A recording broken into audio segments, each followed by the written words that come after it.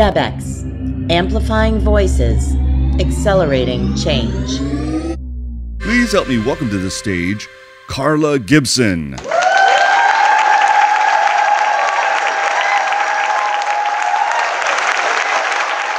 Hello. I am so grateful to be here tonight. Last Tuesday, we were on the highway in the HOV lane and there was a gentle rain. I'm from the Midwest and I've driven in all kinds of weather conditions, so I didn't think anything of it. We're cruising along and all of a sudden, the car was going sideways. I can't even tell you what I did. I turned the wheel, I did something that I learned in driver's ed when I was 15 years old, but it didn't seem to make a difference. We were sliding across lanes of traffic. I looked over, we were turned almost 180 degrees this way, and it occurred to me, other cars were gonna hit us. I screamed, "No!" And I watched my daughter's stricken face as she tried to figure out what was going on. The car suddenly turned another 180 degrees and we were flying back in the other direction. And, the center median was there. It didn't matter how much I pumped the brakes. It didn't matter how much I turned the wheel. I looked up and I thought, this is it. We are going into that cement divider at 50 miles an hour. And we did. Now, as you can see, I'm fine. And my daughter's fine. Miraculously, my car absorbed the impact, and we were actually able to drive away.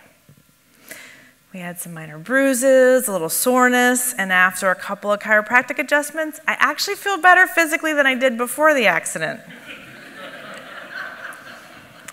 But mentally and emotionally, I've been a mess. In the first couple days following the accident, I'd feel panicked every couple of hours and just start to cry. At night, I'd fall asleep easily, but then I'd wake up in a sweat and a panic. The last second before the impact flashes into my mind randomly, and I'm gripped with fear as if it's happening. Just telling you this story, my neck starts to hurt, and I want to cry. My whole body is tense, and my heart is racing. And I bet yours is too. But why? You're safe right now.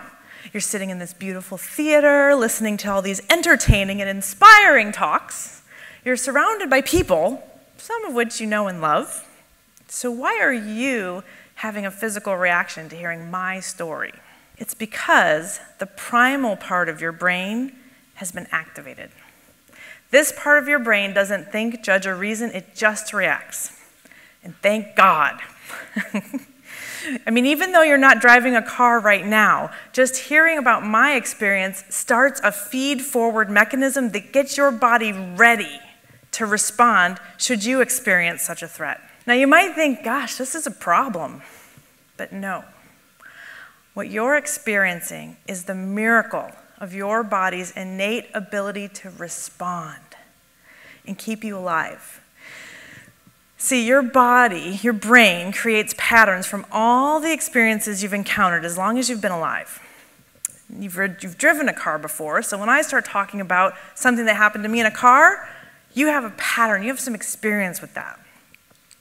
Hearing my story reminds your body of a potential threat, and so you react. Now, you have over 70,000 thoughts per day, and your body responds in some way to all of them.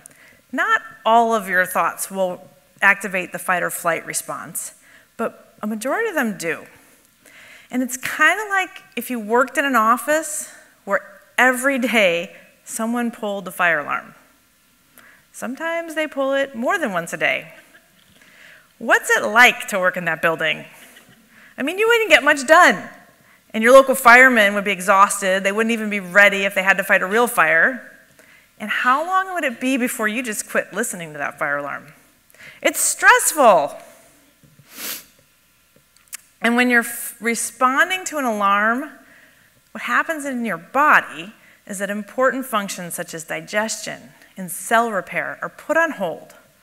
All the energy you'd use for that gets shunted out to your large muscles, Large muscles take lots of vitamins and minerals to fuel. You know, instead of using those resources to heal and grow, you'll now be using them to fight and run away, and that's fine. That's actually perfect. When you go back to resting, when the threat is gone, you'll be able to replenish those reserves. And that's the ideal. That's what you want. You want to be able to respond to a threat in any moment, and when the threat is over, you want to go back into a state of rest and digest and heal and grow. That's what's called being adaptable.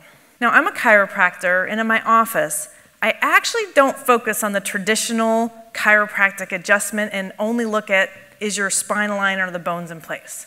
What I look at is, how adaptable are you to the stresses in your life? The techniques I use are designed to interrupt these automatic responses that might not be necessary and leave you with resources so that you can adapt when you need it.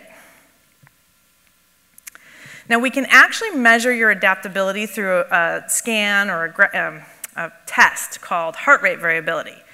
Graphing the variations of your heartbeat can show how stressed you are and how it impacts your capacity to heal. Now, up there, the little white box is the patient, and ideally that little white box would be up there in the green area. The farther away from the center line, the more stressed they are, and then the farther down, the more depleted they're becoming from their stress. Now, when this patient began her care with me back in February, I didn't have to run this test to know that she was stressed. She told me. She came in because she'd been dealing with chronic fatigue for a couple of years. It had gotten so bad that she had to leave her job, and just coming to her appointments with me was exhausting. She'd been doing all kinds of things, eating a great diet, taking lots of supplements, trying to figure out what was going on, and she had a great attitude. We worked together for 5 months, and I took another scan. As you can see, her heart rate variability began to improve. Now, on the graph, this might look like a small improvement, but the shift in her quality of life was dramatic. She's been able to travel, she can enjoy life again, and she can even return to working part-time. But see, I don't think that's the most important part. What I think is important is that she now knows that her body has the ability to heal. 60% of Americans are suffering from one or more chronic diseases. Chronic disease is caused by the body doing everything right, but at the wrong time. It's like that false alarm. It's like my blood pressure increasing right now and my heart racing just because I'm remembering a crash. If you're suffering from a chronic disease, it can seem like there's no hope of ever being well again. But I want you to know there is hope. You were created from one single cell, and you grew into an entire human being in just 9 months. And that power has never left you. That's the power that responds perfectly to every stimulus, and that power can heal anything, from the smallest paper cut to cancer. You can begin to unleash that power now. Just sit up in your seat and then relax your shoulders. Take in a big, deep breath, and then let it out. Do you notice you're already starting to relax? When you become present, your body can tell the difference between the real fires and the false alarms, and healing starts to happen. So start adopting daily practices that keep you present to what's happening now. Seek out a chiropractor like me who can help you with the responses that are coming from patterns that no longer serve you. And as you create new patterns, your body will respond differently, and you'll create health, vitality, and wellness with ease. Thank you.